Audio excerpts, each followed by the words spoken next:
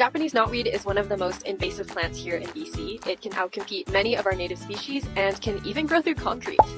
And yet, in Japan, where it's from, it's really not a problem. So how is it that it's so invasive here, and yet it's not a problem in its native range? Let's talk about it on this episode of Forest Walk Friday. In its native range, knotweed has plants and diseases that limit its spread. It also has to compete with other native plants that are fast-growing, like bamboo. It grows on volcanic slopes in Japan where the soil is typically poor and unstable. Because of the nutrient-poor soil, volcanic ash, and repeated landslides, it just doesn't grow as big. But here in BC, those challenges don't exist. Instead of being limited by competition and tough conditions, it finds rich soils, few natural enemies or competitors, and lots of room to spread. And that's why it grows so aggressively here to the point that it can grow through pavement.